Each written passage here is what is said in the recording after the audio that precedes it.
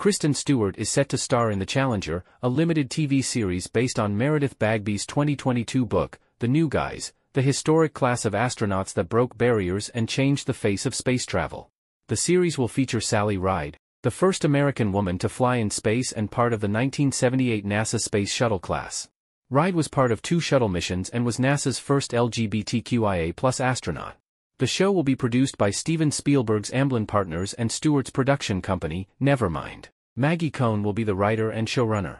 The show will debut around the time of the 1986 Challenger disaster, which occurred when the shuttle broke apart due to stiff O-rings.